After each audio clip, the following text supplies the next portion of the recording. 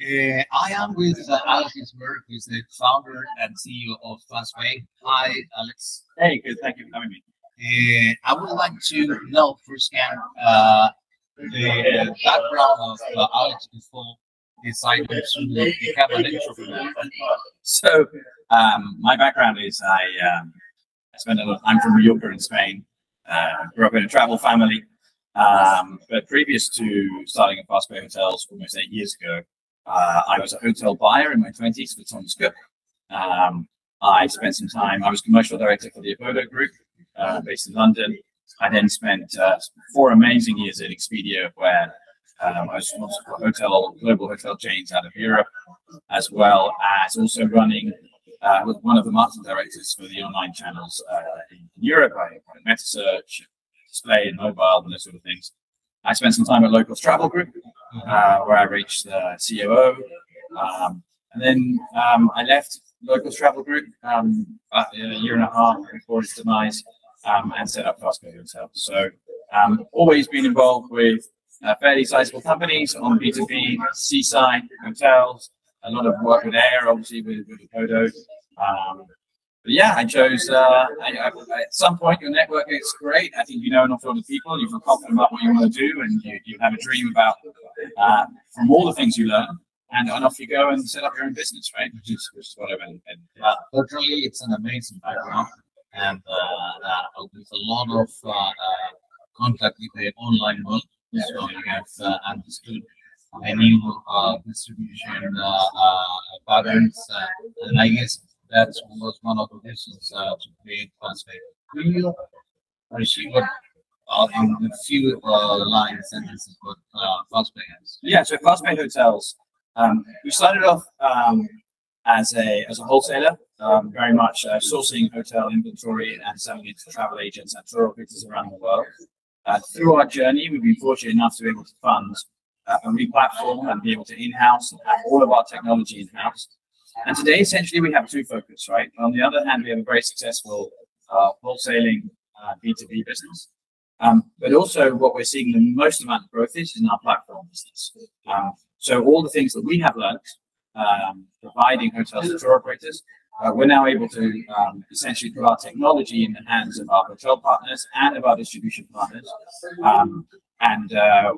Fastpayhotels today really has two sides to it, right? One is additional is a dynamic wholesaling business, providing connectivity and service and payment solutions and content to hotels and travel centers.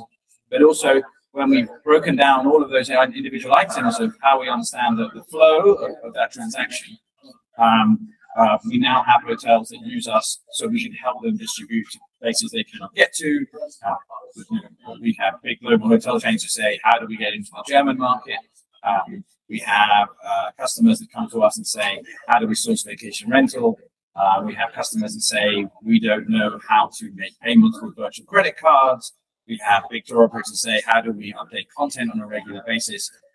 So we've got a series of products now that we're really beginning to also put our expertise in the hands and our tech in the hands of people who possibly have quite old tech, legacy tech, quite interesting businesses. And we're really focused on some of the really big deals, right? So we're interested in connecting global hotel chains to global brands that cannot work together. Less focused on the long tail. I'm not interested, I think, at this stage. But the business is evolving. I think post-pandemic there is a huge amount of technical debt, I think is the word, where an awful lot of businesses are on legacy platforms, or don't have the resources, or don't have the time, or possibly have too much debt in their business to go and acquire the resources to make things happen. Unfortunately, we're on a very modern, recently built tech stack, and we found that there's real mileage and real opportunity for making our tech available to people who need it. So it seems that you have evolved from a travel company to a travel tech company providing tech services, as you mentioned, not mainly large clients. When you were we don't forget our origins. So obviously both businesses sit in parallel.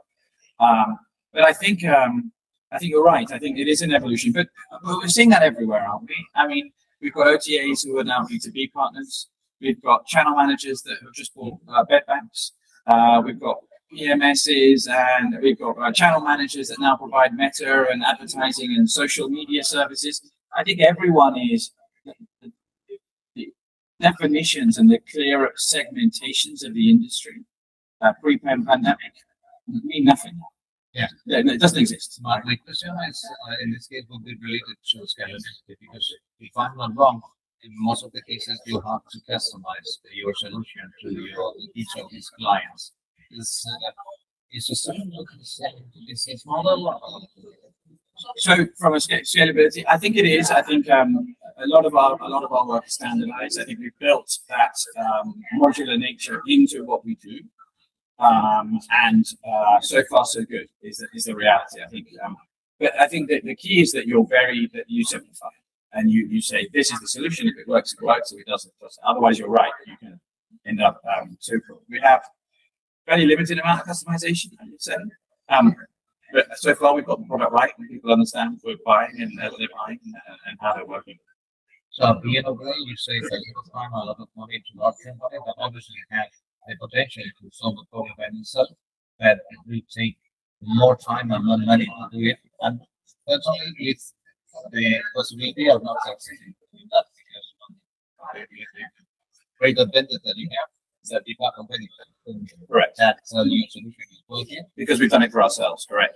I think talking, over the last few travel events that I've been to, it feels to me like the industry, everybody has essentially the same problem. Everyone is signing. Business development people are making deals. Everyone is moving forward. Everyone knows where they want to go to. But implementation timelines and the risk around implementation is now the big issue, right? What used to take, I'm sure everyone watching your video, anyone would sign a contract and within 60 days they'd start seeing maybe a hint of revenue, maybe 3 months, right? Implementation timelines across the entire industry now, because of the lack of resources, because I think it's a very cautious approach to everything, because everyone is focusing on the core. These are all sort of standard, stereotypical answers a lot of people are giving around what they're doing with their strategies. Everything's like, oh, when we talk about it in Q4 rather than Q2, everyone is slowing down. So I think anyone that's providing a faster, ready-made, simpler solution now is much more interested. It is absolutely the topic of all the travel I've done recently to all the events. Everyone is saying the same thing to me. Our pipeline of signatures is good. Our pipeline of implementation is slow. Right? And I think this is as simple as, take an OTA anywhere in the world. Pre-pandemic, it had 5 developers. 3 were working on the website and 2 were working on integrations. Right? Post-pandemic, 3 of them left and worked to work for an insurance company or Amazon or someone like that. They've now got 3 developers. And they're saying, well, you know what?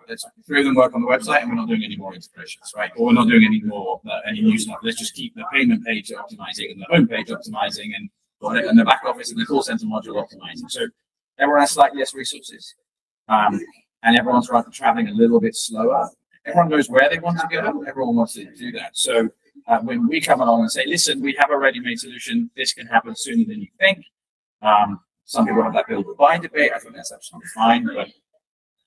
But as an industry, I've been talking to currency people, same problem.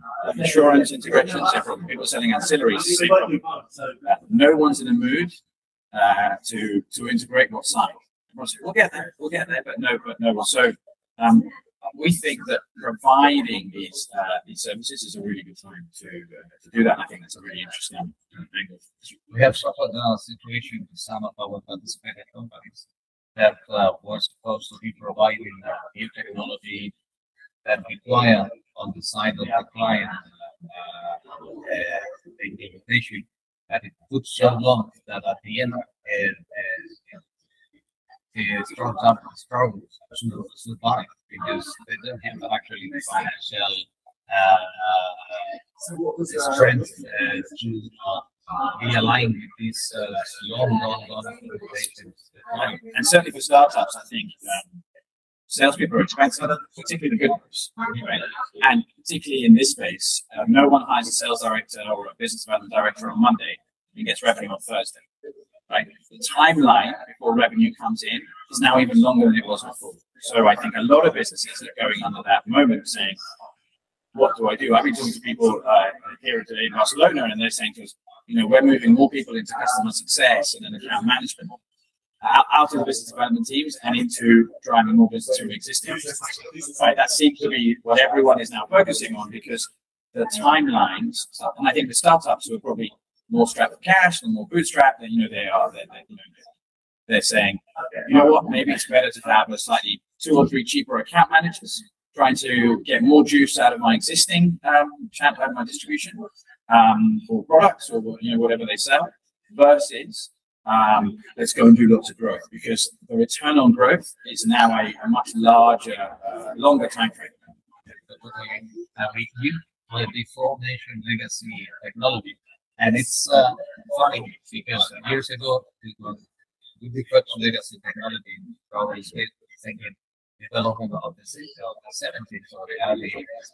But the truth is that the online business has about 40 years. Yeah, yeah. So I would like you to elaborate a little bit more about that, because not many of the OTAs or online companies began to develop technology in the early 2000s. Correct. Yeah, look, I think where we're seeing legacy performance, I would say some of the areas what we're seeing is a lot of the hotel chains and a lot of the traditional businesses can't cope with the amount of data that's flying around, right? And I think things like 5G are just making it so that emerging markets have more access to faster mobile phones and more searches at 2 or 3